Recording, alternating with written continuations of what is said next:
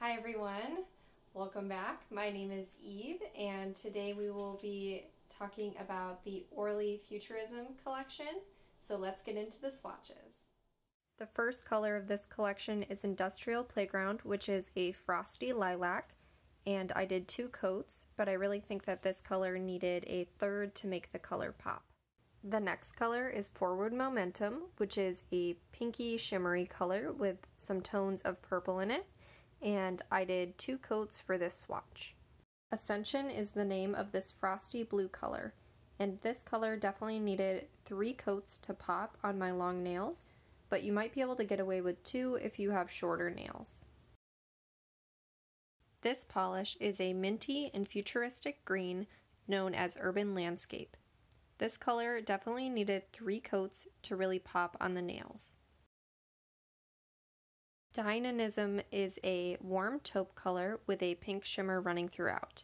It was easily opaque in 2 coats. The final color of this collection is Fluidity, which is a medium tone silver color with a few holographic flakes running throughout. It took me 4 coats to get to this opacity.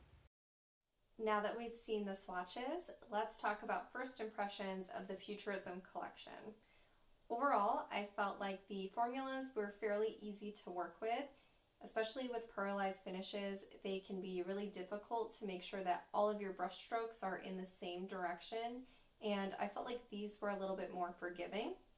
On one of the con sides, I did feel like a lot of the polishes were 3-coaters, and I have long nails, so that might be a little bit different. If you have shorter nails, you might be able to get away with 2 coats. For some of them, I really needed the 3rd coat to make the colors pop, and if the color is good enough, I'm okay with working around 3 coats, even though I like to have 2 coaters even with long nails. My standout color of the collection was Urban Landscape, which is this green color.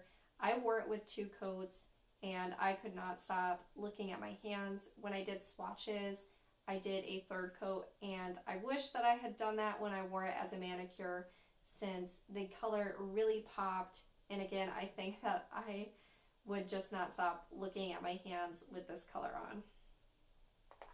I felt like Industrial Playground, which is kind of the purple pearlized, and Forward Momentum, which is more of a pink shimmer, could have been a little bit more different from each other to help them stand out.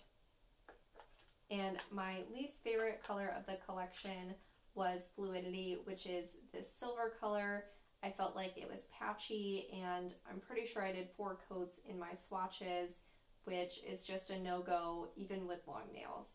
So let me know what you thought about this collection down in the comments, and I'll see you next time. Bye!